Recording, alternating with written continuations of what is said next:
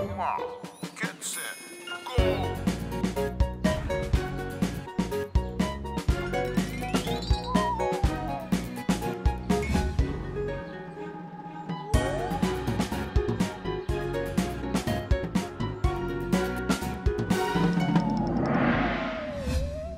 Yay!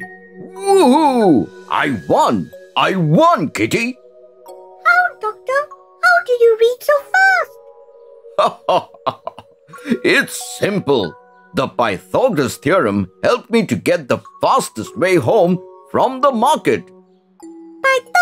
What?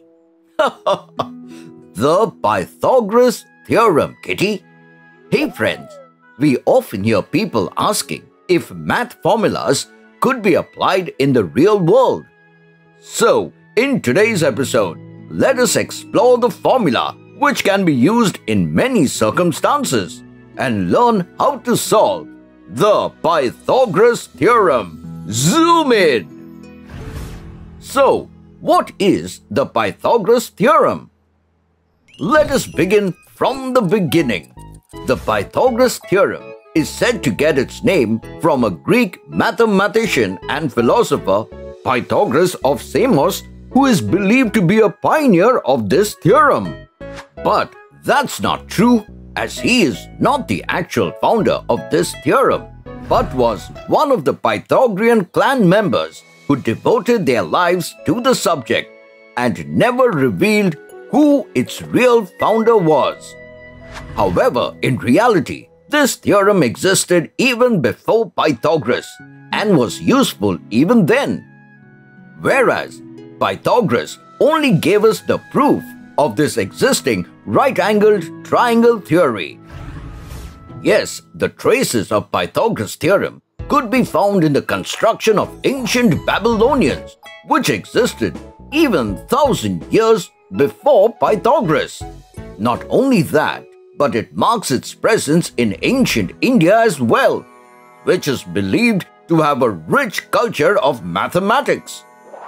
The mathematical miracle was also used in Egyptian constructions, where they used Pythagoras' theorem to build the pyramid and other structures.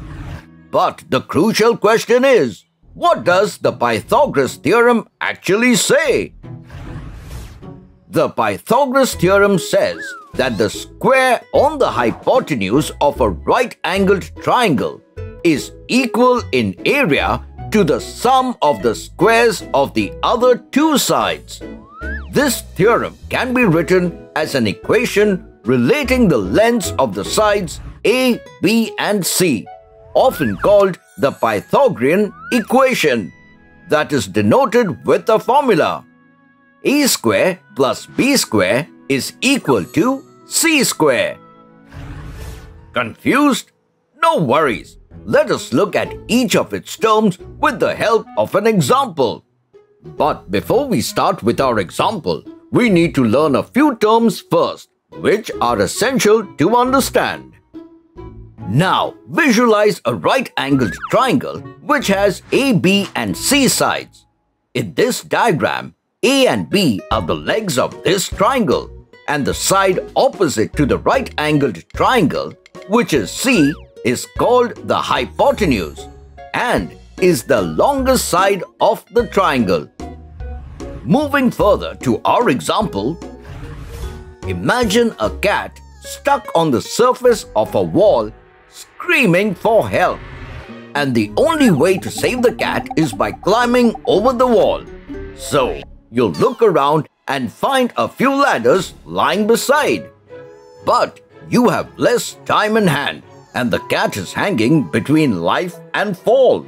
So, we need to choose the correct sized ladder as quickly as possible. Fortunately, you remember the Pythagoras theorem that says A square plus B square equals C square. So, let us assume the wall as A, the surface of land as B, and the ladder you need to find as C, which is also your hypotenuse. Then you quickly take out the measurement tape and measure the length of the wall that comes to 3 meters. Then you measure the surface of the land that comes down to 4 meters. Now, as A equals 3 meters and B equals 4 meters, then we know C will be equal to the sum of the square of the length of the other two sides.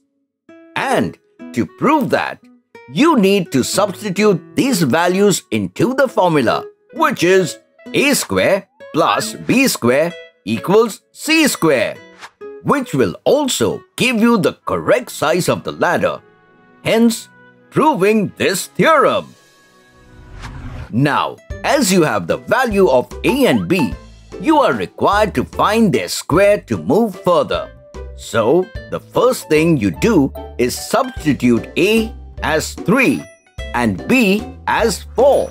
And the values you get after substitution are 9 and 16 respectively, which are their squares. Then you put these square values into the formula, which adds up to 25 square meters, which is the value of C square.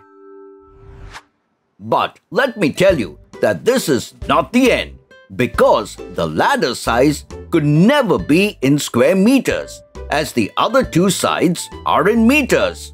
So our next task is to convert this C square into C and its value square meter into meters. And to do so, we apply square root on both sides, which converts C square into C and 25 square meters into 5 meters. And hence the value of the hypotenuse and the correct size of the required ladder is 5 meters. And along with that, two things happen here. One is you prove the formula right, as that the square on the hypotenuse of a right-angled triangle, which is C square, whose value is 25 square meters, is equal in area to the sum of the squares of the other two sides, which are A square and B square. That is 9 plus 16 is also 25. And the second thing we found is the correct size of the ladder, which is 5 meters. And hence, you can save the cute little kitty cat easily. Trivia time! Did you know the Pythagorean society later progressed as the main scientific school of Greece? Also, Pythagoreans think that animals have the same rights to live as mankind. Hence, they held the prohibition of eating animals. So kind of them. Hope you learned something new in today's episode. Until next time, it's me, Dr. Binocs, zooming out.